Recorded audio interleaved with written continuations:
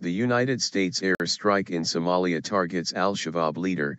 The United States says it has conducted an airstrike against the Islamist insurgent group al-Shabaab in Somalia. Its target was a senior leader in the area of Saakow, according to a statement by the United States Defense Department. At this time, we do not assess there to be any civilian or bystander casualties, it said. The United States has supported the African Union, force that has driven al-Shabaab out of the capital Mogadishu and other towns since 2011. In September, al-Shabaab leader Ahmed Abdi Godane was killed in a United States airstrike. The United States did not identify the leader targeted in the latest strike or say whether the strike was successful.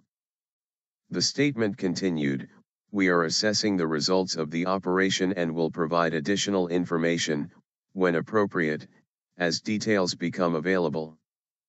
BBC map of Saakow in Somalia. The airstrike came 2 days after top al-Shabaab militant, Zakaria Ahmed Ismail Hirsi, gave himself up.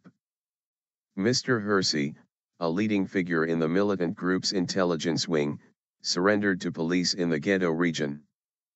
In June 2012, the United States State Department offered $3 million, £1.9 million, 2.5 M euros, for information leading to his capture.